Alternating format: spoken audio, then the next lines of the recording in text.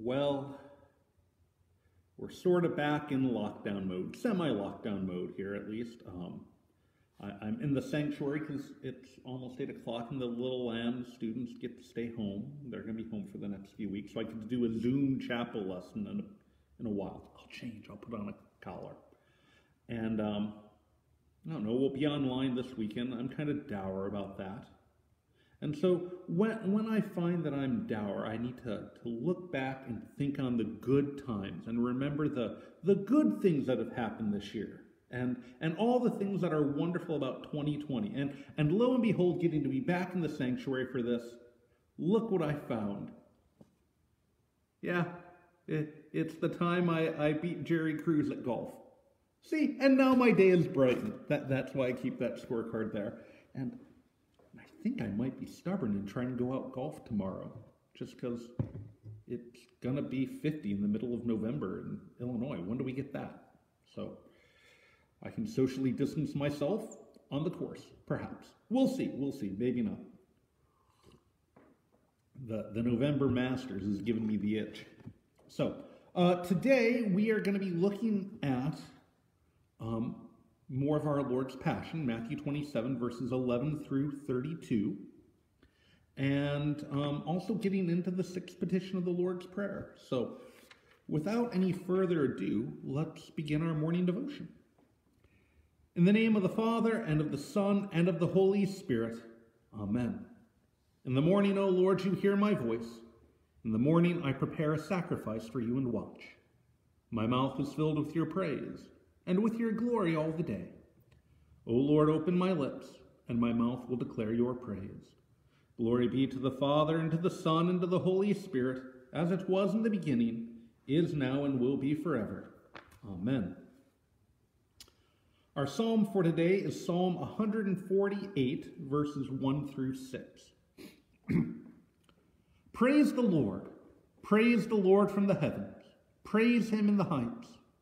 Praise him, all his angels. Praise him, all his hosts. Praise him, sun and moon. Praise him, all you shining stars. Praise him, you highest heavens, and you waters above the heavens. Let them praise the name of the Lord, for he commanded, and they were created. And he established them forever and ever. He gave a decree, and it shall not pass away. Glory be to the Father, and to the Son, and to the Holy Spirit, as it was in the beginning, is now, and will be forever. Amen. I do want to point out that you do know a little bit of Hebrew. You know the word for praise the Lord. Hallelujah. Hallel is praise, and Yah is the Lord's name. Praise to the Lord. So, congratulations. You know the first word of Psalm 148 in Hebrew. Hallelujah. Or Alleluia, if you want to say it that way. I like the H. Our reading for this morning is Matthew 27, 11 through 32. And this is, again, the Passion of our Lord. Now, Jesus stood before the governor, and the governor asked him, "Are you the king of the Jews?" Jesus said, "You have said so." But when he was accused by the chief priests and the elders, he gave no answer. Then Pilate said to him, "Do you not hear how many things they testify against you?" But he gave him no answer, not even to a single charge, so that the governor was greatly amazed. Now at the feast the governor was accustomed to release for the crowd any one prisoner they wanted. And they had then a notorious prisoner called Barabbas. So when they had gathered, Pilate said to them, "Whom do you want me to release for you, Barabbas or Jesus, who is called Christ?" For he knew that it was out of envy that they had delivered him up. Besides, while he was sitting on the judgment seat, his wife sent word to him, "Have nothing to do with that righteous man, for I have suffered much because of him today in a dream." Now the chief priests and the elders persuaded the crowd to ask for Barabbas and destroy Jesus. The governor again said to them, "Which of the two do you want me to release for you?" And they said, "Barabbas." Pilate said to them, "Then what shall I do with Jesus who is called Christ?" They all said, "Let him be crucified." And he said, "Why? What evil has he done?" But they shouted all the more, "Let him be crucified." So when Pilate saw that he was gaining nothing, but rather that a riot was beginning, He took water and washed his hands before the crowd, saying, I am innocent of this man's blood. See to it yourselves. And all the people answered, His blood be on us and on our children. Then he released for them Barabbas, having scourged Jesus, delivered him to be crucified. Then the soldiers of the governor took Jesus into the governor's headquarters, and they gathered the whole battalion before him. And they stripped him and put a scarlet robe on him, and twisting together a crown of thorns, they put it on his head, and put a reed in his right hand. And kneeling before him, they mocked him, saying, Hail, King of the Jews! And they spit him and took the reed and struck him on the head.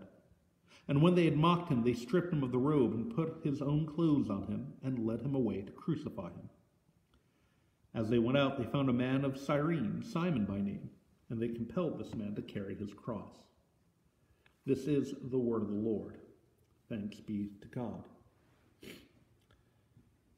Again, while there's much you could talk about with our Lord's crucifixion, I do want to point out one thing. One of the verses here that ends up being quite controversial is Pilate washing his hands, and the crowd, the people saying, His blood be upon us and on our children. And that verse has had a rather nasty history in the interplay in history, especially with anti-Semitism, where it's been used to justify persecution of Jewish populations. And that misses the point. One of the things that gets emphasized, I think it's in one of the other Gospels, is that the chief priests remain the servants of God, even though they don't know what they're doing. I think it's Luke who does that. I could be off. But they're getting the things right. And the point of this is actually, this is really what needs to happen. On the Day of Atonement, you would have the sacrifice, and the blood of the sacrifice would be sprinkled onto the people and their children. And so what you have here is you have the very language of the atoning sacrifice being played out. And so that's the point, that even though they don't get what they're doing, this is the atoning sacrifice. This is the Lamb of God who takes away the sin of the world, to use John's language. It's all wrapped up there. And so instead of being a matter of, oh, look, they're bad and terrible, bad them. No, it's a matter of God's will for the salvation of his people is going to happen, even over and against and in spite of what his people know and expect. So it really is a wonderful statement to this is God's plan. This is dovetailing with what you would see in the Old Testament, all coming together. The entirety of the Old Testament getting condensed and driving right onto here. His blood be upon us and upon his people. These are those who have washed themselves in the blood of the Lamb. They have made themselves white. That's the image. That is the whole theme of the Old Testament. And so this isn't a language designed to say, oh yeah, blame the Jews. No, it's, look, God's plan of salvation is being accomplished even over and above and through and in spite of people being wicked and not understanding. This is a great section of God is in control and there is salvation. And if we want to go and start blaming people, we miss it. So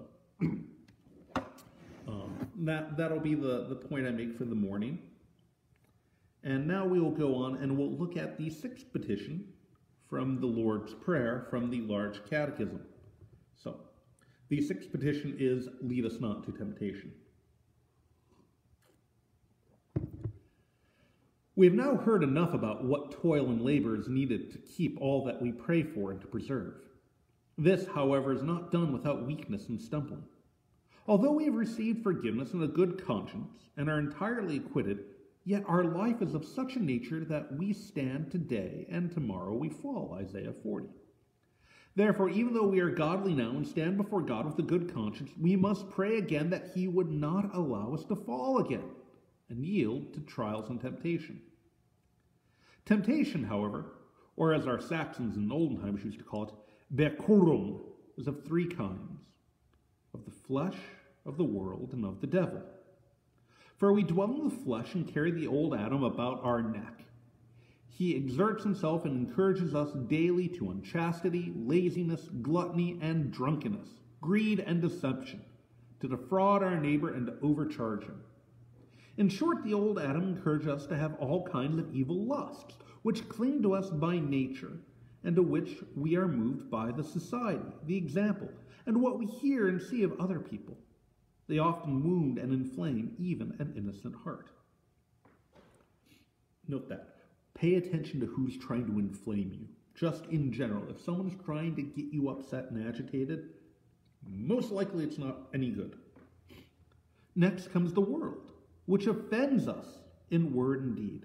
It drives us to anger and impatience. In short, there is nothing but hatred and envy, hostility, violence and wrong, unfaithfulness, vengeance, cursing, railing, slander, pride and haughtiness, with useless finery, honor, fame, and power. No one is willing to be the least. Everyone desires to sit at the head of the group and to be seen before all. Luke 14, 7 through 11. Then comes the devil, pushing and provoking in all directions. But he especially agitates matters that concern the conscience and spiritual affairs.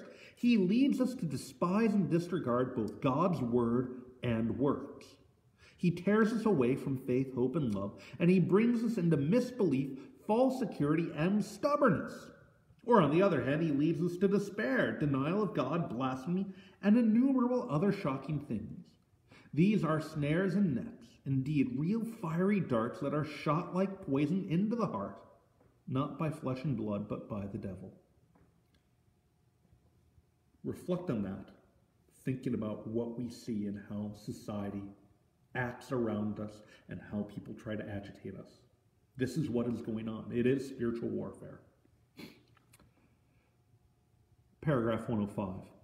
Great and grievous indeed are these dangers and temptations, which every Christian must bear. We bear them even though each one were alone by himself. So every hour that we are in this vile life, we are attacked on all sides, chased and hunted down. We are moved to cry out and to pray that God would not allow us to become weary and faint, and to fall again into sin, shame, and unbelief. For otherwise it is impossible to overcome even the least temptation. This, then, is what lead us not into temptation means. It refers to times when God gives us power and strength to resist temptation. However, the temptation is not taken away or removed. While we live in the flesh and have the devil around us, no one can escape his temptation and lures. It can only mean that we must endure trials, indeed, be engulfed in them. But we say this prayer so that we may not fall or be drowned in them. To feel temptation is therefore a far different thing from consenting or yielding to it. We must all feel it, though not all in the same way. Some feel it in a greater degree and more severely than others. For example, the young suffer especially after the flesh. Afterwards, when they reach middle life and old age, they feel it from the world. But others who are occupied with spiritual matters, that is, strong Christians, feel it from the devil. Such feeling, as long as it is against our will and we'd rather be rid of it, can harm no one. For if we did not feel it, it could not be called a temptation, but we consent to it when we give it the reins and do not resist or pray against it. Therefore, Christians must be armed and daily expect to be constantly attacked. No one may go on in security and carelessly as though the devil were far from us. At all times we must expect and block his blows. Though I am now chaste, patient, kind, and in firm faith, the devil will this very hour send such an arrow into my heart that I can scarcely stand. For he is an enemy that never stops or becomes tired. So when one temptation stops, there always arise others and fresh ones. So there is no help or comfort except to run here, take hold of the Lord's Prayer, and speak to God from the heart like this. Dear Father, you've asked me to pray. Don't let me fall because of temptation. Then you will see that temptations must stop and finally confess themselves conquered. If you try to help yourself by your own thoughts and counsel, you will only make the matter worse and give the devil more space, for he has a serpent's head. If it finds an opening into which it can slip, the whole body will follow without stopping. But prayer can prevent him and drive him back. The image I like here, that Luther did not know of, but I think he would have approved of, is the great game of whack-a-mole.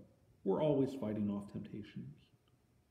And really, it is rather God who must fight them off for us. And so we rest in him. So, with that being said, how about we confess the creed and the Lord's Prayer, and then we'll pray and be on our way for the day. So, the Apostles' Creed.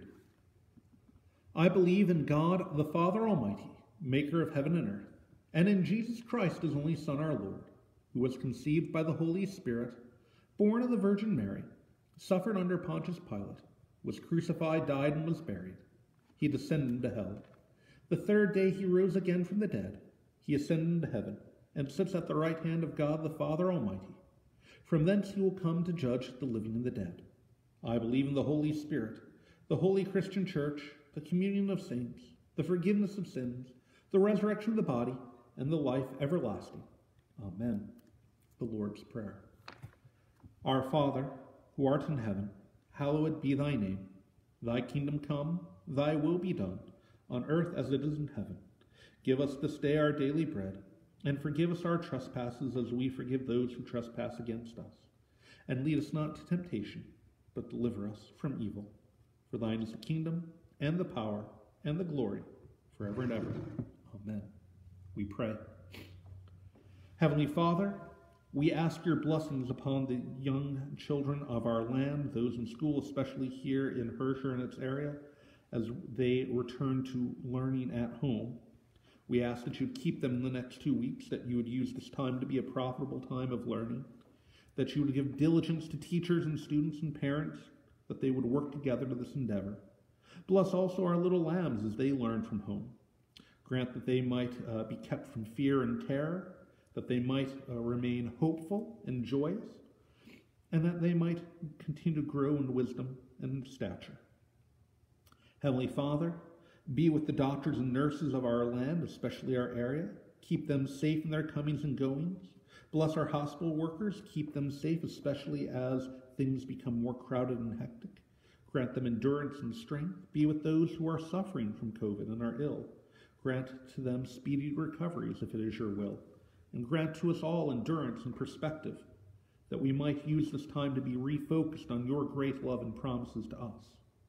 Heavenly Father, bless our leaders, our politicians. Grant that there would be peace and stability and order within our nation, and that those who have been elected into office would lead rightly and with wisdom for all. These things and whatever else you know that we need, we lift up to you, trusting the great love that you have for us in your Son, Christ Jesus. In his name we pray. Amen. Prayer of the day. Lord Jesus Christ, as the healer of the nations, you released many from their bondage to sin, death, and the devil. But when it came time to release you, the crowd chose a murderer instead. Through our crucifixion with you in the waters of holy baptism, may we continually be released from our sins as we confess you to be our everlasting King. For you live and reign with the Father and the Holy Spirit, one God, now and forever. Amen. Concluding prayers. Almighty God, merciful Father, who created and completed all things, on this day when the work of our calling begins anew, we implore you to create its beginning, direct its continuance, and bless its end, that our doings may be preserved from sin, our life sanctified, and our work this day be well-pleasing to you. Through Jesus Christ our Lord. Amen. We pray. I thank you, my heavenly Father, through Jesus Christ, your dear Son, that you have kept me this night from all harm and danger. And I pray that you would keep me this day also from sin and every evil, that all my doings in life may please you. For into your hands I commend myself, my body and soul, and all things. Let your holy angel be with me, that the evil foe have no power over me. Amen. Let us bless the Lord. Thanks be to God. The Lord bless you and keep you. The Lord make his face shine upon you and be gracious to you. The Lord lift up his countenance upon you and give you peace. Amen. Just as a reminder, we're going to be online this weekend, and probably for a little bit while after that, so do be safe. And if you get too down, try to remember good things have happened this year. It's not all dour. And as an example and a reminder, see, what a great thing. Look, it's when I beat Jerry at golf. See, my day was brightened just by seeing that. So may you remember many of the good things that have happened to you this year. The joys of life. All right. Have a good day, everybody.